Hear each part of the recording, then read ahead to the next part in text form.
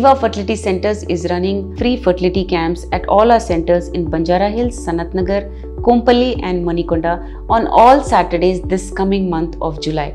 Please come down, evaluate yourself, understand your infertility and your chances of fertility with the treatment options available. There are heavy discounts given on IVF procedures. Thank you. I am Dr. Suvarchala, Scientific Director with Ziva Fertility Centers.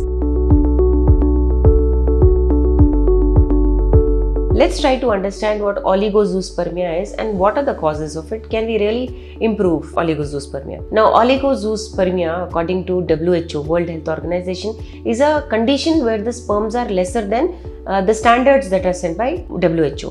What are the standards? Well, 15 million per ml or more is what is a normal sperm count in a sample that we consider. Now this is the concentration, so it is 15 million per ml. Count is when we look at the whole number of sperms in the entire volume of the semen. So the oligozoospermia is a condition where the concentration is lesser than 15 million per ml. Now how do we segregate them? Now to really be able to decide what treatment options to give, we divide this oligozoospermia into mild, moderate and severe. When it is mild, it is between 10 to 15 million per ml. When it is moderate, it is about 5 to 10 million per ml.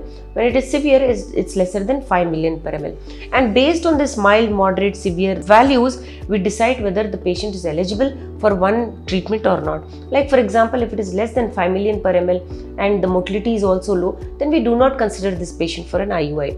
If it is 10 to 15 million per ml, like I was saying in cases of mild oligozoospermia, then we might consider them for a IUI if the motility of the sperms is according to the standards. So this mild, moderate, severe is where we decide how to segregate them into procedure and protocol. Now what are the causes? Well, the causes are multiple. There are innumerable causes ranging from surgical to congenital, that is from childhood, or due to lifestyle changes, due to diet, anatomical causes, genetic causes. The causes are many, and to be very honest, when a urologist looks at the causes, it's very difficult to pinpoint at one particular cause.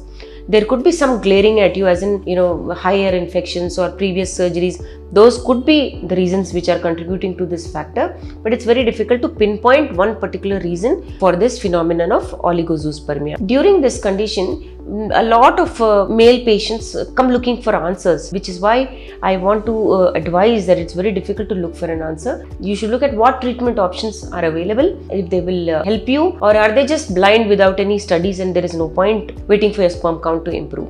Now, treatment options are many: allopathic, ayurvedic, homeopathic. There are many. Sometimes they improve, sometimes they don't. A lot of it is dependent on your age, your married life, the age of your partner. All these conditions play a very important role in what time you can spend on improvement of your sperms. So basically what I'm trying to say is that the causes could be idiopathic. That is, we do not know the causes of it. Treatment options, yes, definitely we can give, but the factors that I talked about should be taken into consideration.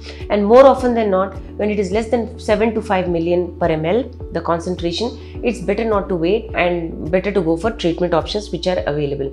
Sometimes they do help, especially if the age of the patient is less, the female partner's age is less. Definitely medical treatment can be given, especially when the hormone levels are fluctuating. In cases of hypothyroidism especially, just a matter of fixing the thyroid and the sperm count can also be improved in 3 or 4 months. So definitely the factors have to be taken into account to be able to decide what treatment options to give to the patient. If you have oligozoospermia, if you want to understand more about it, please feel free to contact us. Thank you. A lot of effort has gone into making this video. Please like and subscribe us. Thank you.